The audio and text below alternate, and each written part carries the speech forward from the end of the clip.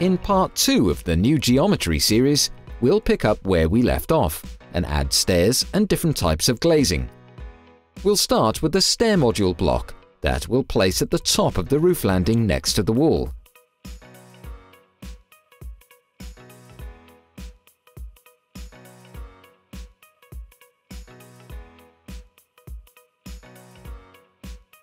We can make a copy of that to create the next stair down. And then we can use repeat copy to generate the rest of the stairs down to the lower level. By doing that, we've done a couple of useful things.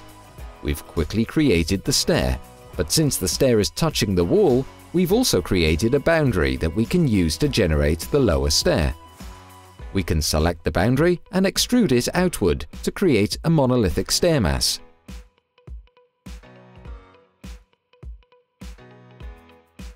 We can move this monolithic stair around to the front to represent the stair rising from the base to the first level.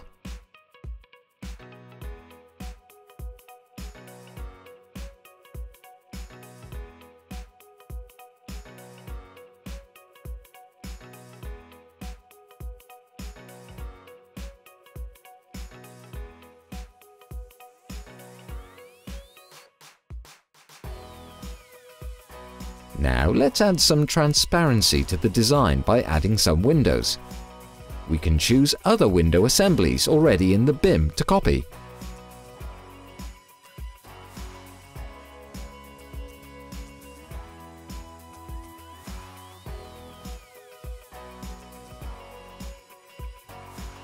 And we will insert another version of this window assembly on the other side as well.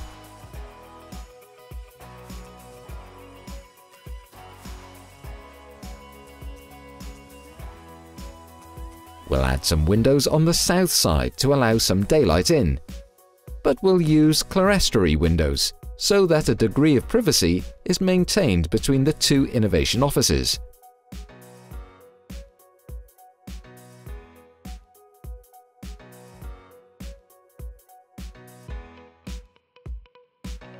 We'll add them on both stories. Now we'll go to the opposite side and insert a glazing assembly that spans 2 floors.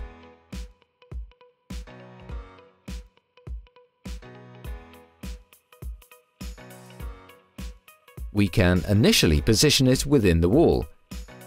Then by selecting Control, we can change the size of the overall window assembly itself before locking in its placement. Once we do that, we can make any final location adjustments and then complete the glazing insertion. We'll also quickly place an exterior glass door to access this area.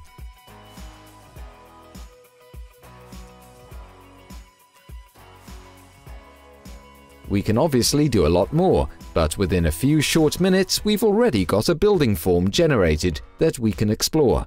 We've generated stairs, and we're starting to look at how and what type of glazing and window assemblies could be used.